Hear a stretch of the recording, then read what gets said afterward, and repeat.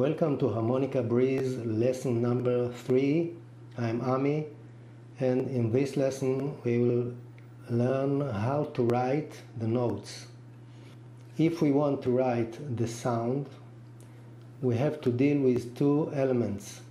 The first element is the pitch of the sound, because sound can be low or can be high. Low like this, and sound can be very high, like this.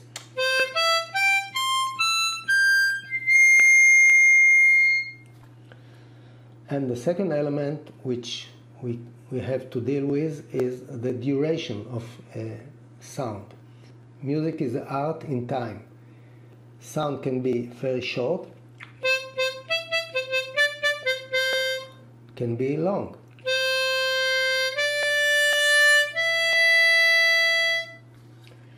So let's start with the first element, the pitch of a sound. To write the pitch of a sound, we draw a circles around the 5 parallel lines, which are called stave. The notes can be drawn on the line of the stave or between the line of the stave. We have 5 lines. The bottom line is 1 and the upper one is 5. And as we going up the stave, the pitch of the note going up.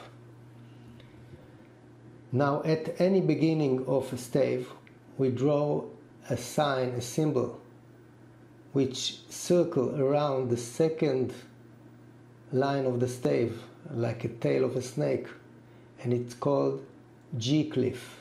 G clef show us the note G, which are on the second line of the stave, and if we know that this is a G by the clef, so we know how to play all the other sounds.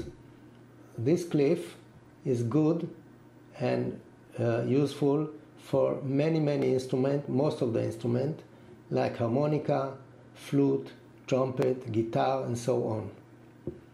But there are other instruments with very low pitch voice, and they use a F clef or bass clef, and it's good for bass harmonica, for tuba, for cello, and for bass guitar, and so on. So let's go back and see the notes on the stave, and if we want to draw a sound lower than the G clef, we use a ledger line and we put the notes on it, and if we want to draw a note higher than the clef, we use a ledger line above and put the note around. So now I will play all this scale from the bottom, from C to D, E, F, G, A, B, C, D, E, F, G, and A on the harmonica. Just pay attention and follow me.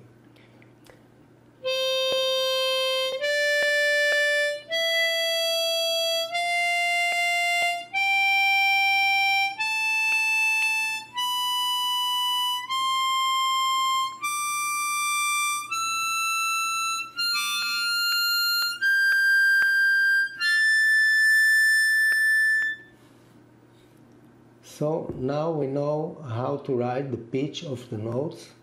Let's meet again on the next lesson, and bye bye. Keep the harmonica breathing.